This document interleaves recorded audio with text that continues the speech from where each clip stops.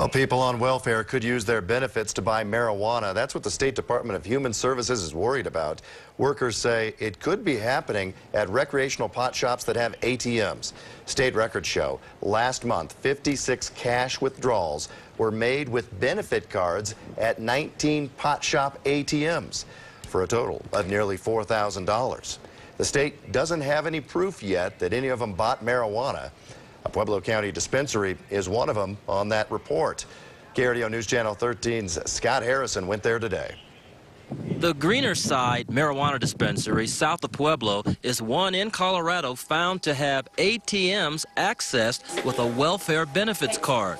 It doesn't mean the card users bought marijuana, only that they possibly did. But for taxpayers who finance welfare benefits, where there's smoke, there's fire. But I think if you're spending your welfare money to buy marijuana instead of diapers for your child, you probably have your priorities misplaced. There's no law against welfare recipients using their benefits card to buy marijuana.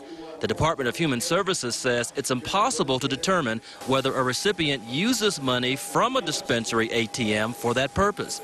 For one marijuana customer, it doesn't really matter. It appears bad to get it from the one here, but it's like, so is it better if they go to one, downtown and get the cash and come here? They're going to say, yeah, you should shut down the dispensaries. Of course, that's just going to be another tool in their fight. The DHS says it's concerned about the situation while believing that most welfare recipients don't use their cards to buy marijuana. They're good people, they're law-abiding people who like to get high once in a while. Nothing wrong with that. But taxpayers would say it is wrong if it's using their tax dollars.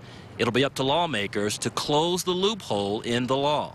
In Pueblo County, Scott Harrison, KRDO News Channel 13. Thanks, Scott. Democrats in the state legislature introduced a bill to prevent ATM withdrawals inside marijuana dispensaries and strip clubs, but that bill was voted down.